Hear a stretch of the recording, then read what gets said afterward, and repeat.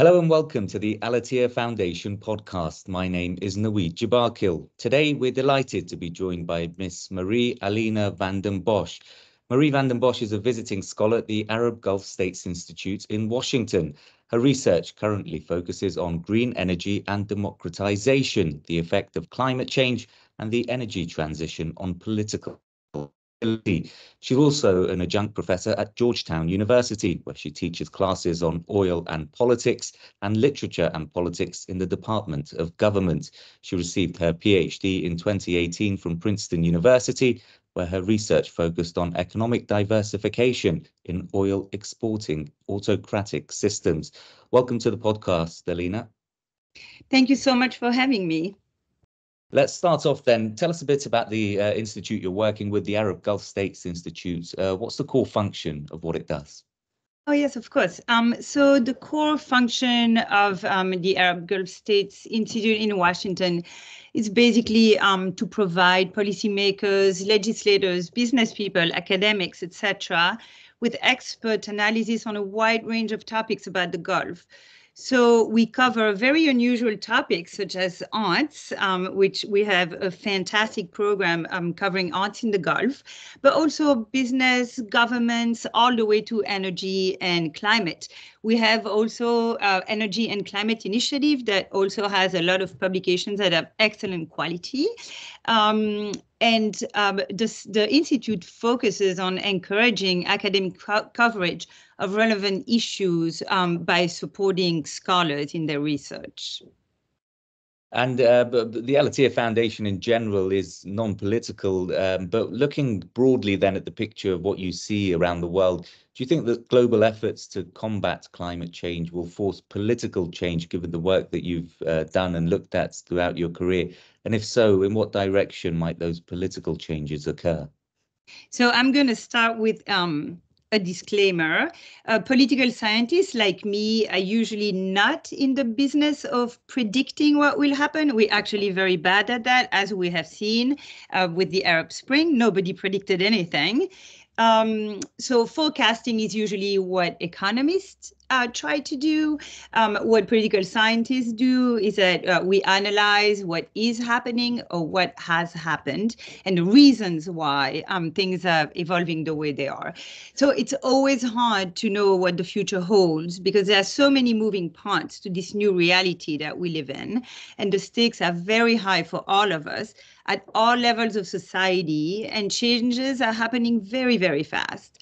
So I can tell you what I think will happen, but it is not data-based, all right? So overall, my sense is that climate change and the solutions that we are implementing or not implementing will have an impact on political systems.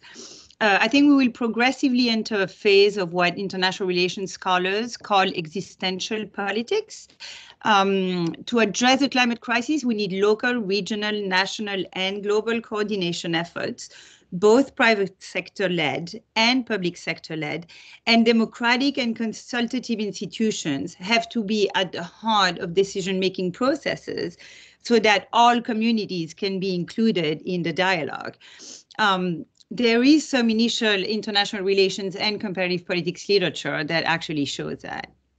We've just obviously seen COP28 in Dubai in the Middle East again, and many people, many observers think that there's this idea, at least, that the technical aspects of addressing climate change have largely been resolved, or there's more agreement there, and now the major challenges are around financing those changes.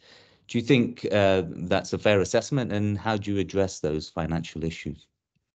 Well, so in terms of technical solutions, COP28 has been very instructive for me. I'm not an engineer, so I don't spontaneously read about technical and technological breakthroughs.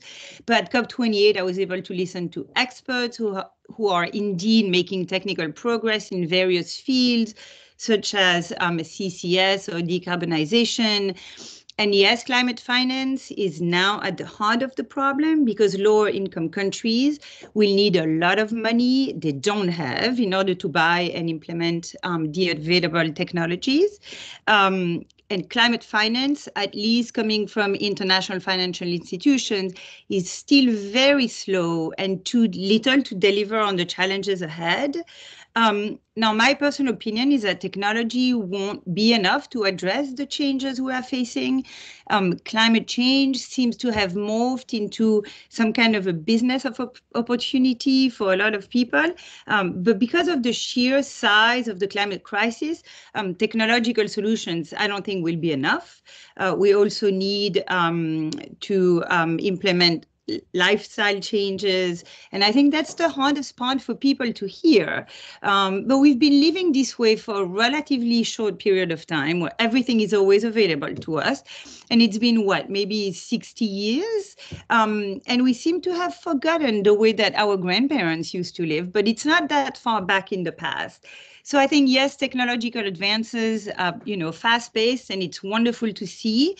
Climate finance needs to be addressed more radically by rich countries, and money needs to circulate much faster. And also, we need to reduce and reuse and do all the solutions that the UN has been advocating for. And many people think that the political will has been lacking for this. Perhaps that's changed in recent years with recent COPs, but as a political scientist, it must be intriguing to look at this fracturing of the post-World War II order, the multipolar world we're moving towards. If you take the world's two largest emitters, China and the US-China trade war, lots of issues that they're at odds on major issues, but climate seems one area where they are willing to work together. How important is that for countries to work together politically and move beyond their wider differences? Is it possible, or is it just a pipe dream? Yeah, so I think that's a great question. There is very good international relations literature on this question, but the short answer for me is basically, I hope they'll find a way to cooperate the same way they've been able to negotiate trade agreements and international conventions, right? When it's necessary, it looks like they'd be forced to find a way to work together. And countries were able to sign the Paris Agreement, right? But today we need more concrete actions, not just non-binding agreements, because we're running out of time. And another notion that seems to be gaining quite a lot of traction in recent years is the idea of an energy trilemma. That's sustainability, security, and affordability. Sustainability, obviously, decarbonizing our energy sources, security, making sure that there's a reliable supply of them, and then also affordability, which is crucial for the developing world, particularly which are being told to clean up their act when it comes to climate change, ensuring the cost of energy is reduced for consumers. Despite being lumped together then with this trilemma notion, there are times when these concerns can be, or appear at least, conflicting. What are your thoughts on trying to categorize our goals as in the form of an energy trilemma, and how can the issue be resolved? Yeah, so thank you for the question. So I suppose economic circularity and technological advances are a big part of the answer, of course. Circularity is all about using less energy, and technology allows us to produce and use less polluting energy for reduced cost. So I think they actually should go hand in hand, right? So for example, locally generating energy increases energy security and sustainability, and the cost of green energy, such as wind and solar, has steadily decreased over the past decade. So for example, the cost of wind has decreased by, I think, 40% onshore and around 30% offshore between 2010 and 2020. And I think it should keep going down until it will keep going down until it reaches a price equilibrium. And fossil fuels are another key issue nowadays. I mean, we saw again at COP28 the inclusion, as soft as the language, some people may have seen it, but essentially that fossil fuel usage must decrease. Our production and usage of it needs to go down if we're to tackle climate change. But with a growing global population, particularly in the developing world, energy demands are rising exponentially. Will the demand for fossil fuels rise then, or fall, do you think, in the run up to 2050? Yeah, so It depends how fast clean energy, affordable clean energy develops as well, right? But basically, demand for fossil fuels is expected to rise and then plateau for a while, say at least a decade, and then decrease. So in their 2023 annual energy outlook, BP, for example, wrote that demand for oil and gas would drop dramatically by 2050, falling from 80% in 2019 to what, between 50 and 20% in 2050. So those are their numbers, but some people are predicting a different kind of scenario. But I think that seems like a very reasonable scenario to believe in. And you did say earlier that political scientists don't really do crystal ball gazing, but I think when we get lots of people on these Al-Attiyah Foundation podcasts, we do tend to ask them, and the answers do differ very much in terms of peak oil demand and when that's going to happen. But I just want to move as we move along to something that perhaps is of great interest to you, but is to me as well. I studied politics at university and looked at the Middle East, and the idea of rentier economies and rentier states came up again. We actually had a fascinating podcast recently with Giacomo Luciani, who obviously was considered someone very, very imperative in the idea of the rentier state. But what are your thoughts on that now, given the economic diversification that we've seen in the Gulf region or around the Middle East in recent years, decades in some instances? How will these economies manage with a fall in income if the fossil fuels have to dry up? I'm glad you got, Professor Luciani, I took a class with him at Princeton. He's fantastic. And of course, he wrote this seminal study in 1987, really theorizing the concept of the rentier state for the Gulf countries, which is still a theory that everybody in the field refers to. So, of course, your question is a central question for Gulf countries, right? So how to balance their need for rent to uphold the social contract that the state was developed upon while preserving the living conditions in the region. And that's a very tough balance to strike, right? So I think GCC countries now recognize the huge income potential green energy has, and they are working really hard to replace oil rents with green energy rents in the future, because in general, those governments have longer term time horizons. And I think current leaders are working for future generations of leaders.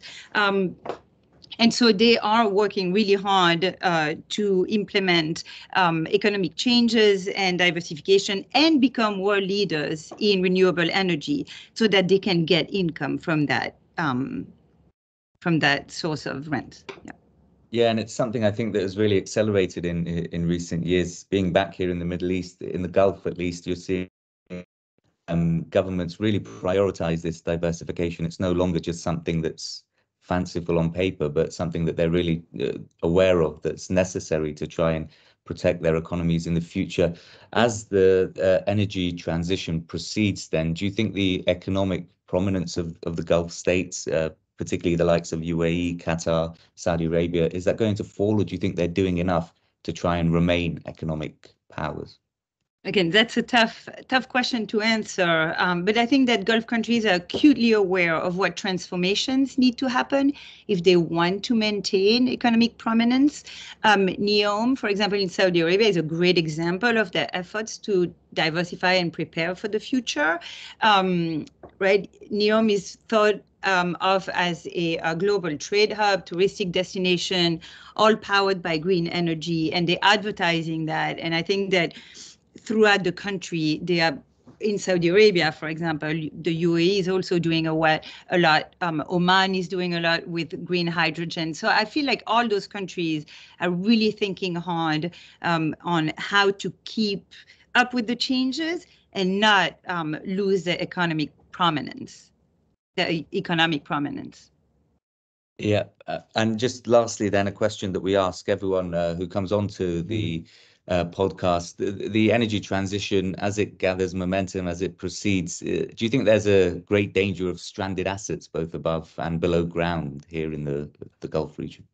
So I wouldn't specifically call it a danger. I think that it is. Stranded assets are probably a central issue in the GCC planning right now. But not just for the GCC. You know, all oil exporting countries are concerned with this problem. And I think so for the Gulf specifically, massive investments in petrochemicals, for example, is a great way to address the issue of stranded assets, because the world will probably stop using crude oil long before it stops using all the goods that are made out of oil, right? So petrochemicals, like industries, is a great way of still using assets that won't be used as like crude oil. Yeah, and again, you see major investment in that space, particularly in the Gulf, with some of the countries here and what they're trying to do to try and get more out of rather than just pumping the oil.